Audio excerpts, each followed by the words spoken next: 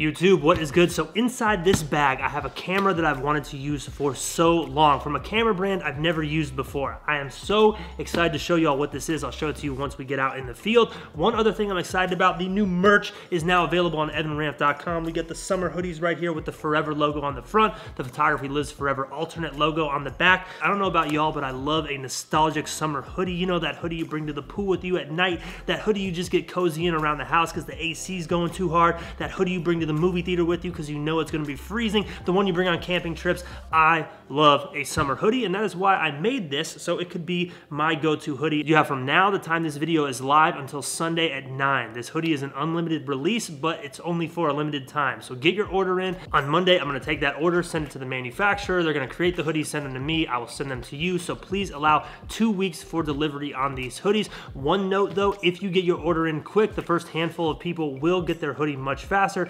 because I have a small stock on hand. Those will probably be sent out either tomorrow or Monday. Pause the video, head to evanramp.com, go grab yourself one. Good news for anyone in Canada, shipping is available to Canada. Do not get mad at me or blame me, blame the post office. The shipping is astronomically expensive on these hoodies because it's a heavier item and I have to put it in a flat rate box.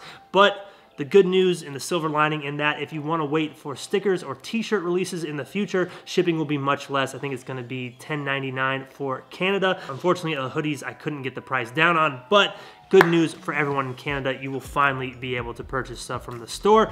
So yeah, I appreciate all the support in advance. evanramp.com from now until Sunday at 9 p.m. Eastern time. Now, let's go shoot. What up, Devin? Long time no see, bro. Dude, I got something for you. Check it out. My man. Man, photography lives forever. All right, we made it out here. We are in downtown Atlanta. We are gonna shoot for a minute. Chris House is with me. Chris just put out a short film that he made in San Diego. It was a trip I was supposed to go on, but couldn't because I had to go to Tennessee. But yeah, go over to their, what's your channel, Chris House? Chris House. Go to his channel, so youtube.com/Chris House. Should be, yeah. All right, it is the moment of truth. Finally, let me show you what is inside this bag. Drum roll, please. It is the Leica Q-P. Now, if you've been following the channel for a long time, you followed me on Twitter, you know me and the Leica Q, we've talked quite a bit. I tweeted like a year ago, half serious, about how I was gonna sell everything and I was gonna get a Leica Q. Well, I'm one step closer to doing that. I'm not gonna sell everything, but I could potentially get this Leica Q. Think of this as a trial run. It's not mine yet, but I have a feeling it could be, especially with the price of these going down so low with the announcement of the Leica Q2. So we're gonna try this thing out. We're gonna shoot Chris in the new hoodie. I'll tell you how I feel about it, what I think at the end of the video.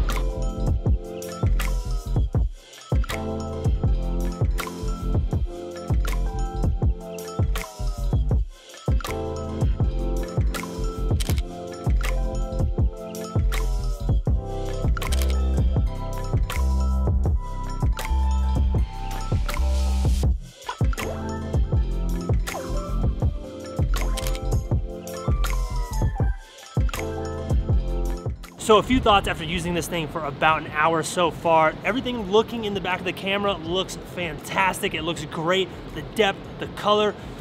I'm seeing what some of the Leica hype is about. But one other thing worth noting with this camera, yo, the finish on the Q-P, it's like they took a stick of butter, filled it with some volcanic ash from a desolate island in Hawaii, and then mixed it all together and covered a camera in it. It is beautiful, to say the least. I love the fact that there's no red dot on here. It's very discreet for street photography, which is one issue that I have had in the past using my Nikon as a street photo camera. This is nice, but it is getting kind of hot. You know, it's a pretty hot day out here, and this is definitely not attracting heat. But really liking it so far.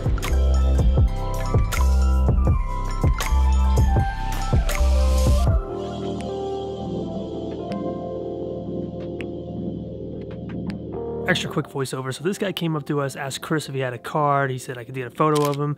Love that black and white right there. Then we moved down the street. We had another person ask us for a photo. Broad Street is popping right now. Try a few things. Notice this person in the window. Bang, black and white, looking crazy. Moving right here. I wish I had my camera set to a lower aperture. It would have been crazy with that person crossing the street. Right here, notice these beautiful colors. The colors out today looked great, and they looked great on the Leica as well.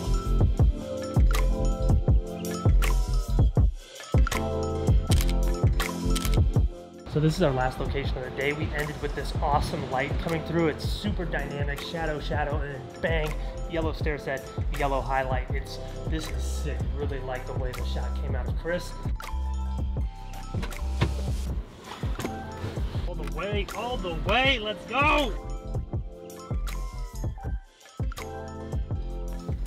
Oh. So I'm now back home. That is my kind of day right there. I got everything I needed to do done off camera, but I also got out to shoot for about 2 hours. Saw my friend, stopped by Epitome, saw my friend Talia before she leaves from New York. I made this photo of her right here real quick.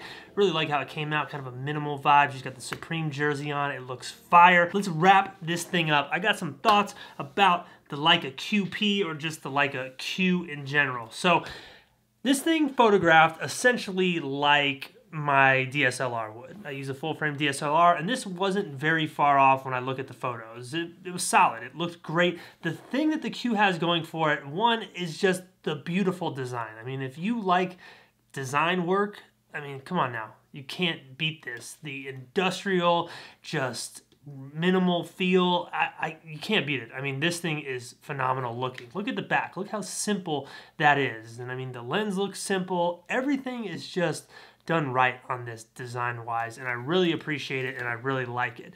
Now, usability is another key thing with the Leica Q. The way it's designed, the menu system, everything is well thought out, and I really appreciate that.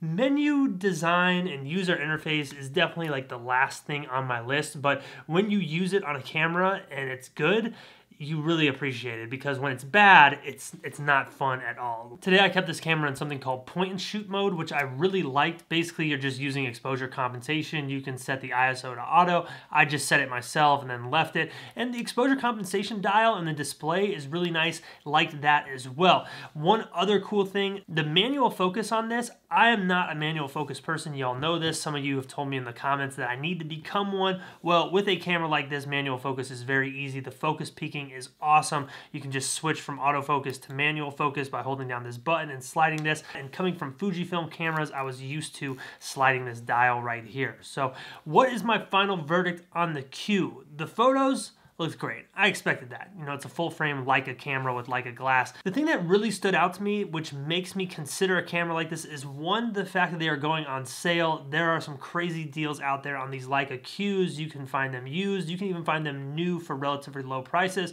So that is intriguing. The other thing that is so intriguing about this camera is just the general size to image quality ratio. You get phenomenal images in a very small package. When we were out shooting, I had multiple people today approach me for their photo, which does not happen very often, but also I rarely keep my DSLR out of my bag because it looks like an expensive camera, where this, unless someone really knows what they're looking at, this just looks like a toy for the most part. And I think today when I made that street portrait, I think the subject, he was very unintimidated by the fact that I had this camera. It just seems like a casual thing. He wanted his photo. Chris got his number. I said I'd email him the photo, and that was that.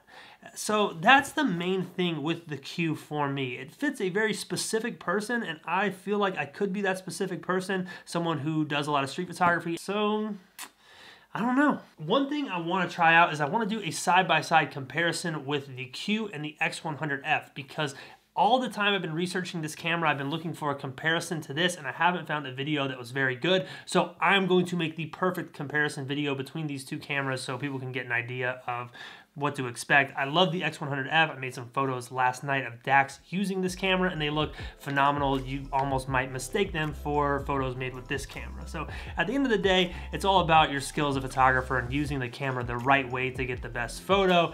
But the Leica Q, I'm loving it.